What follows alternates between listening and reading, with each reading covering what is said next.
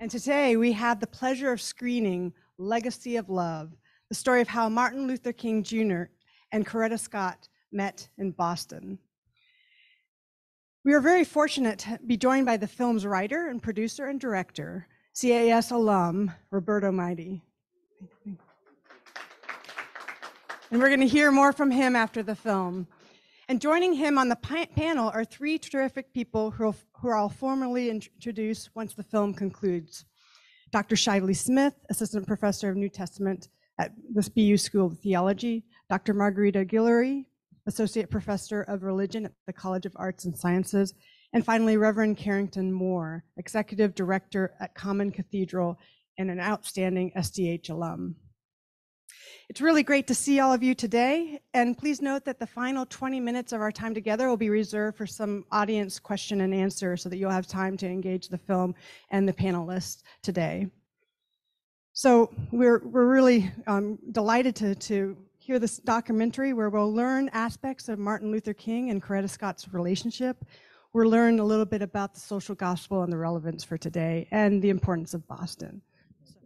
First of all, thank you so much. I'm honored, and thank you so much for, allowing me to be here with this august panel. Really, it's tremendous. I'm feeling very short up here. Actually, just kidding.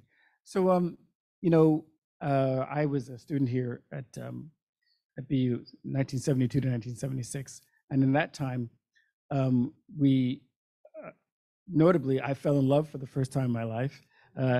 I also studied history, and was deeply involved in what was then called there was the Martin Luther King Center here. So it was a social organization financed by the Administration for Students. And many of us were involved in things like outreach to incarcerated individuals, people in prison, and all sorts of things. And I was not a member of a fraternity, but we had various subgroups.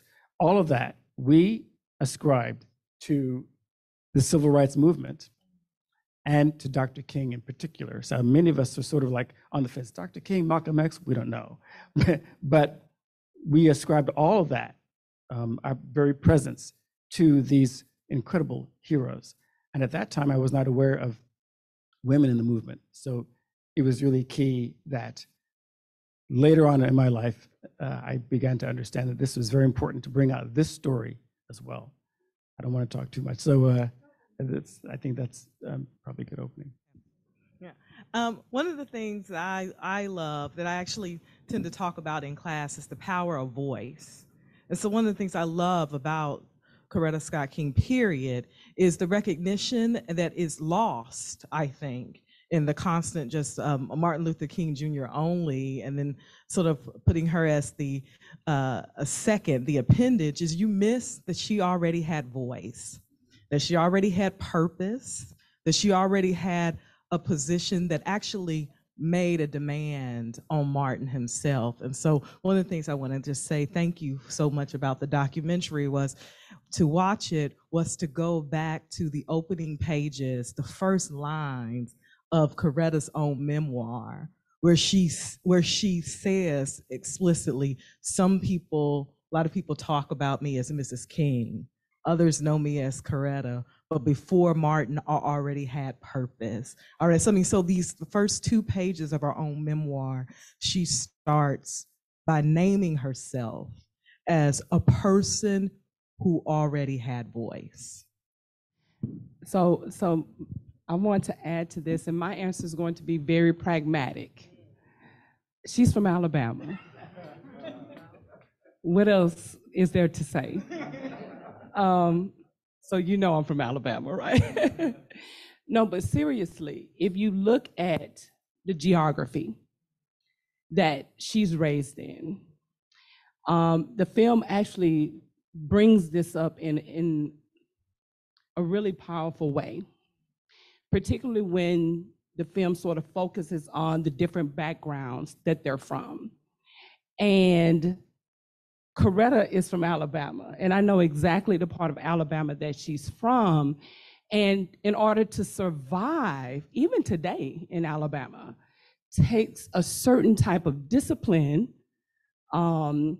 intelligence, the ability to, as we call it in football, have juke moves, to navigate, to be very self-aware of yourself and have confidence in yourself. And for me, you know, these are some elements that I really believe that were attractive to him. She was different than probably the women he was sort of courting.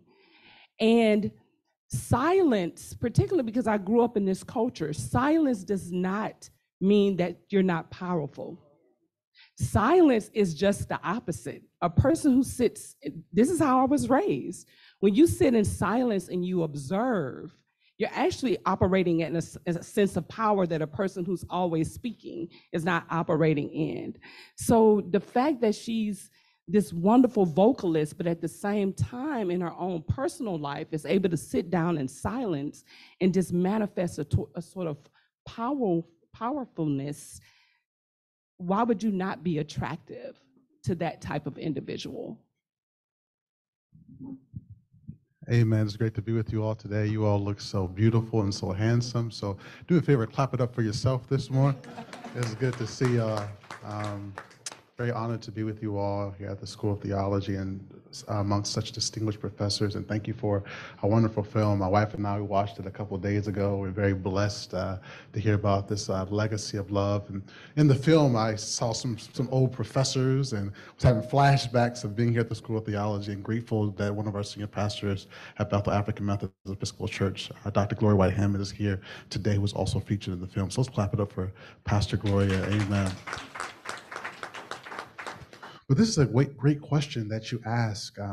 You all have already shared so much. I believe Coretta did have a strong sense of purpose, partly because I think she grew up in Marion County, Alabama. In many ways, she saw her parents' home be burned down by white supremacists. And so when she goes to Antioch College in Ohio, she's already participating in social movements, joining the local NAACP. So she arrives in Boston. There's already a dance with the divine, a dance with purpose and destiny that she's already engaged in. I think that's really important for us. And there's a couple of things that are very striking to me about Coretta Scott King. Is not one is that she has a strong sense of purpose, but also a strong sense of courage. When their house was bombed, I believe it was January 30th, 1967, that in many ways, Daddy King was urging them. He was emphatic, like, you all need to move, you need to leave. But Coretta Scott King and Dr. King, they agreed for the sake of the movement that they were going to stay there. And so a lot of her documentaries that talk about her, you often hear her say, I was not just married to Martin, but I was married to the cause.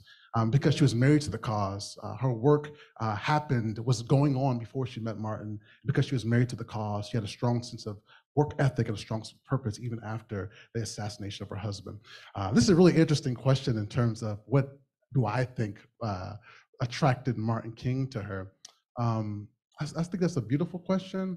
I would simply say, there's a great book by, I believe, Patrick Parr called The Seminarian, and it chronicles the life of the coming of age of Dr. King while he's at Collegiate Theological Seminary. It actually talks a little bit about his love life, so be prepared when you read it. Like, I didn't know this was going on with Dr. King, but it's a beautiful book. But one of the things it shares is that Dr. King, as he's coming of age, trying to navigate through a white theological educational institution, but also trying to be practical in how that translates to a very much Southern African American tradition. He has these amazing dialogue partners, chiefly his friends, and even trying to share these thoughts with women that he is dating. And so in many ways, he has this epistemological algorithm where he's trying to figure out who can dialogue with me to help formulate my thoughts. He has this great poem he would often say to kind of describe how he would make meaning of the world with friends. And he would often say, or he would have this poem that he would quote. He says, when I looked in the mirror, my reflection I could not see. When I looked to my God eluded me. But when I looked to my brother and my sister, I found all three. I found myself, I found my God, and I found my community. And so I think for me, when he stumbles upon Coretta Scott King, to me, I believe he believes that she's his intellectual equal, that she has a way to engage him because, again, she already had a strong sense of purpose. And so he's able to find and engage in meaning making and learn from her in a way that not just helps his own intellectual development, but helps him give a sense of security in his calling and his own destiny.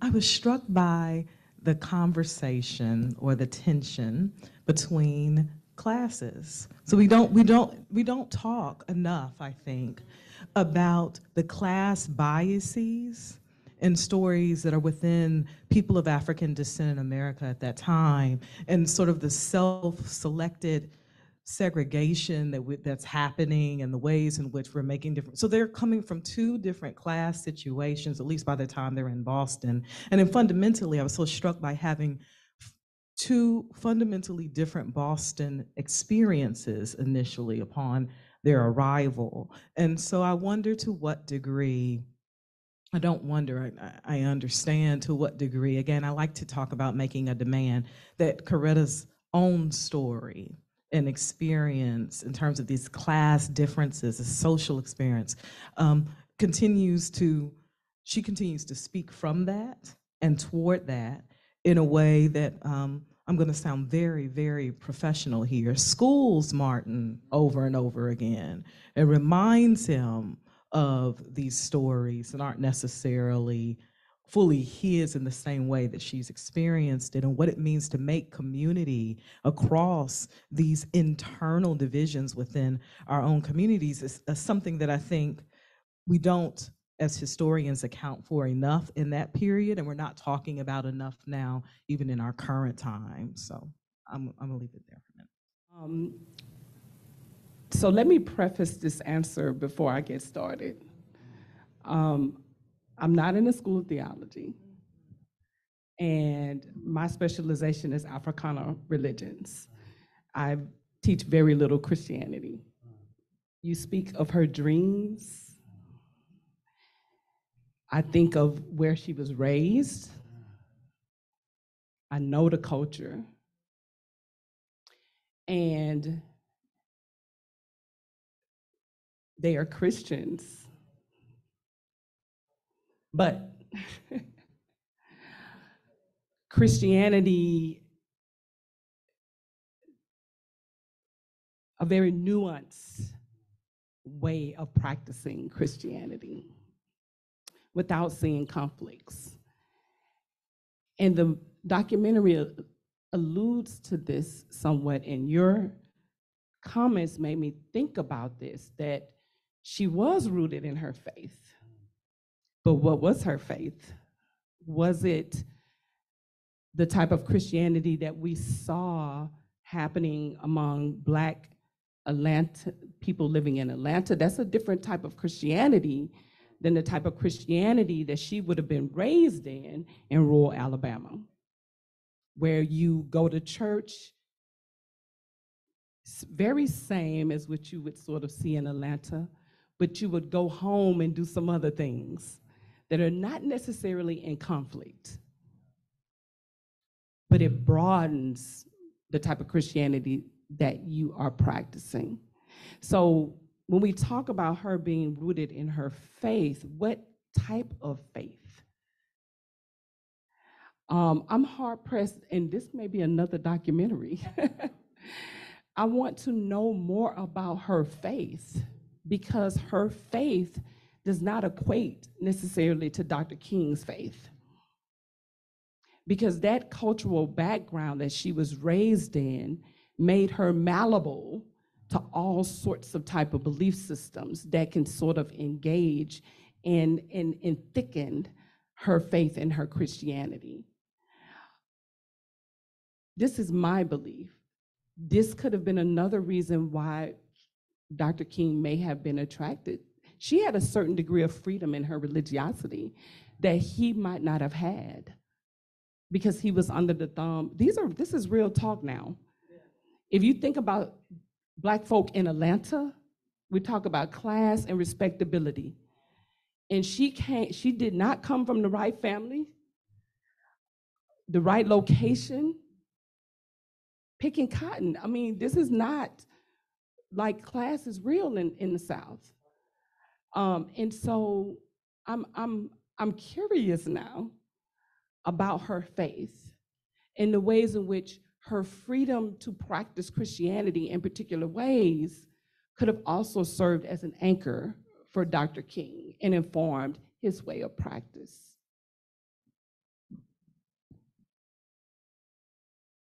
So I'm laughing because I go, well, I technically am the gospel scholar here, so I probably should say something about the gospel, Matt. And so there's a couple of things I think that's important that really just builds on this, Dr. Guillory, is the way in which when you are tracking the story of social gospel, particularly how it is conceived as how it shows up in King's own work and writing and proclamation. I mean, people always start with King sort of reading himself into the social gospel.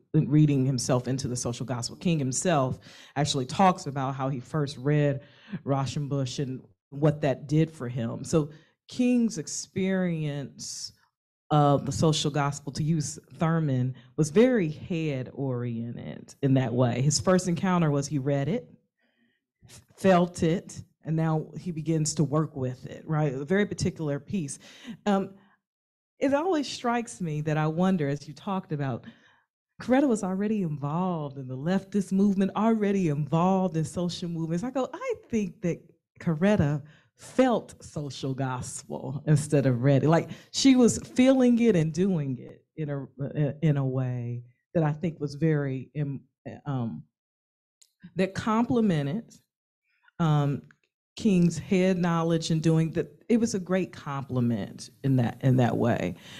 What that means is the social gospel, as it begins to be worked out in their collective vocational work in the 50s and 60s, and then I would say on with Coretta as she continues to institutionalize this legacy and expand it, means that while the social gospel movement that King read himself into and then began to work with in his sermons and in his own thinking was an adoption, they together began to adapt it. And to me, Coretta is the one who actually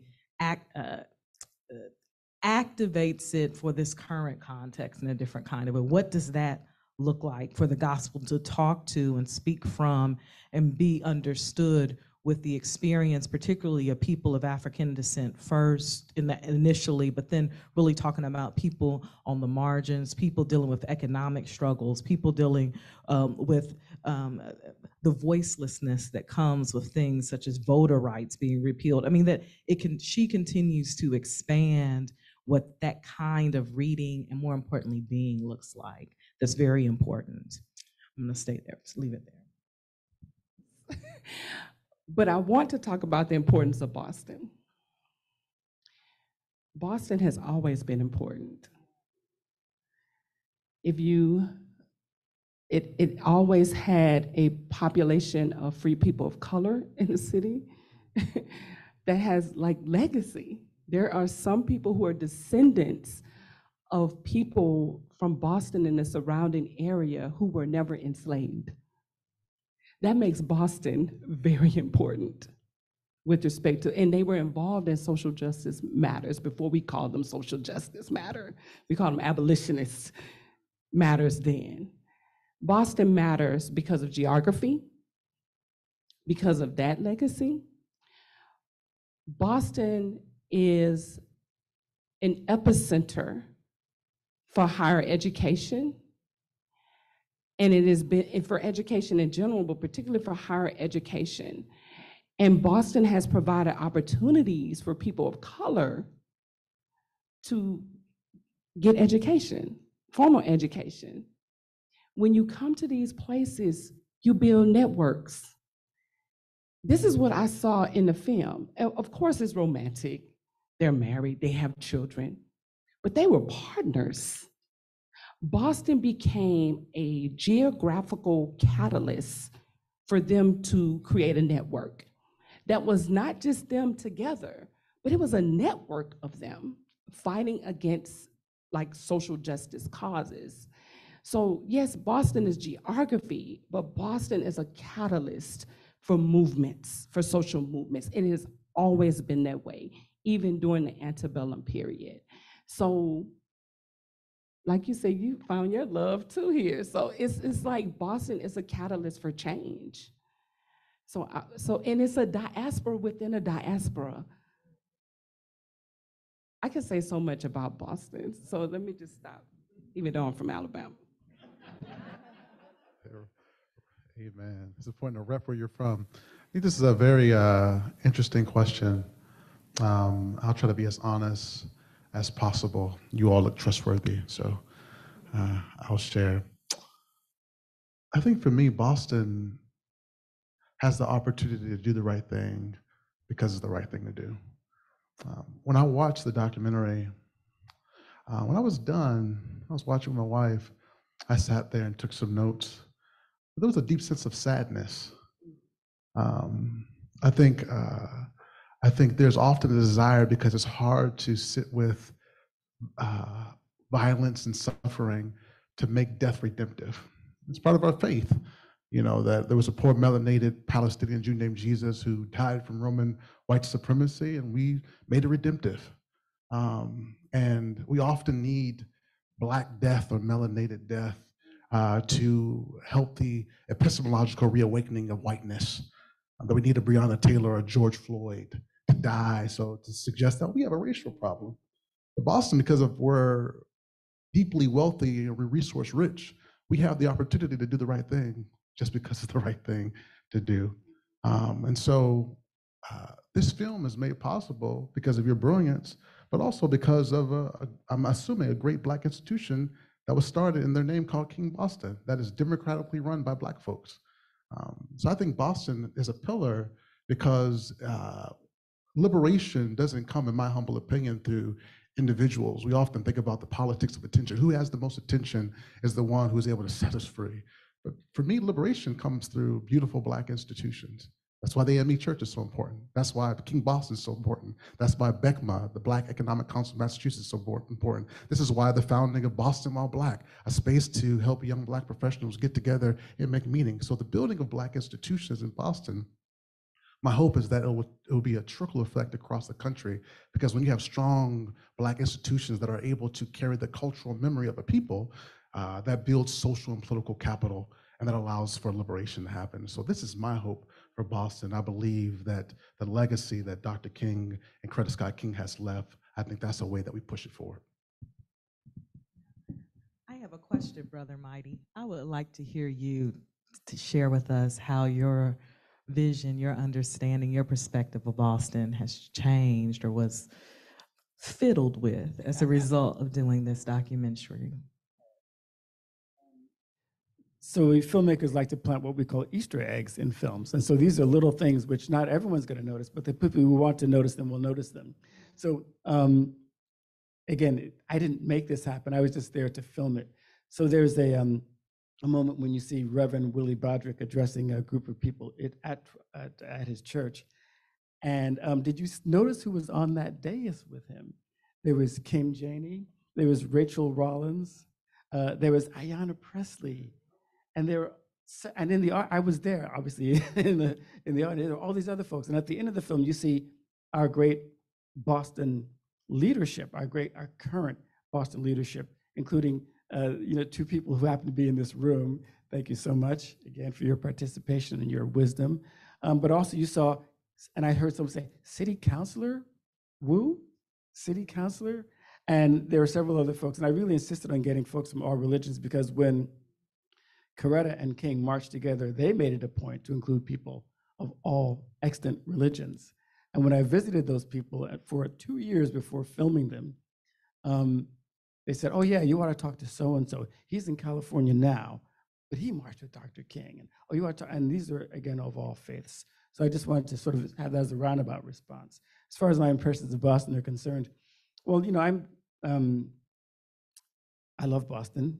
And I hope, again, plenty of Easter eggs in there. You see, these beautiful places, a lot of physical beauty here in Boston. And I think, as you pointed out, all of you say great Black institutions and a great heritage. But also it's a place where there has been this glass ceiling for people of African descent in general. And it's tough because I often hear my loved ones from the South saying, oh, you don't understand. You keep saying we're segregated. Well, you're all just as segregated. You just don't realize it. And so, you hear this a lot, right? And it's true. So it causes me deep concern to see, this issue about people of color, particularly African Americans, somehow not being able to rise above certain levels. And this just continues and continues and continues. Now, of course, I hear murmurs of assent in the audience. Now, I hear, we can always point to some special, unusual person. Oh, well, what about so-and-so? What about Barack Obama? But this is a continuing problem, such that, I'll just leave it right there.